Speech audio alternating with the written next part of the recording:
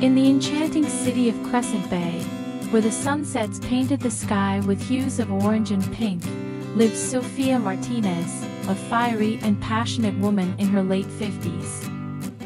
Sophia, a renowned chef with a restaurant that bore her name, had created culinary masterpieces that delighted the senses, but a deep yearning for a different kind of passion lingered within her. Enter Alejandro Alex Rodriguez, a charismatic and sensual man in his early 60s, who owned a vineyard on the outskirts of Crescent Bay.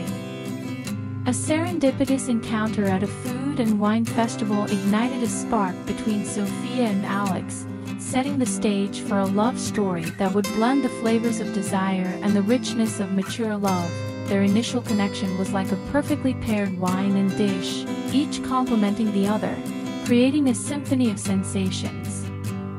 Sophia's culinary expertise drew Alex in, and his knowledge of wine fascinated Sophia.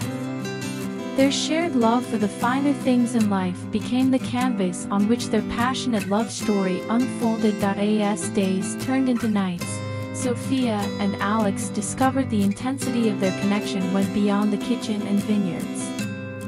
Their encounters became a dance of desire, a journey into uncharted territories of passion that neither had experienced before. The city of Crescent Bay became the backdrop for stolen glances, lingering touches, and whispered confessions of love. However, the passionate flames weren't without their challenges. Sophia's culinary empire demanded her attention, and Alex's vineyard faced the unpredictable nature of the wine industry. The couple found themselves entangled in the complexities of their respective worlds, balancing the demands of their careers with the hunger for each other. Their love story played out in the opulent settings of Crescent Bay, the fine dining restaurants, the hidden coves along the shore, and the candlelit evenings in Sophia's garden. The city that reveled in its romantic atmosphere began to whisper about Sophia and Alex, a couple whose love story was as intoxicating as the finest wine.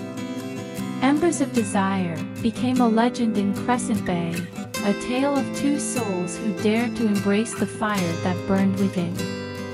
The city that once admired Sophia's culinary creations now celebrated the masterpiece of her love with Alex, recognizing that passion, like fine wine, only deepened and matured with time. And so, in the heart of Crescent Bay, where the embers of desire flickered in the warm night air, Sophia and Alex continued to write their story, a passionate love affair that transcended the boundaries of age, proving that sometimes the most exquisite flavors of life were discovered in the arms of a kindred spirit.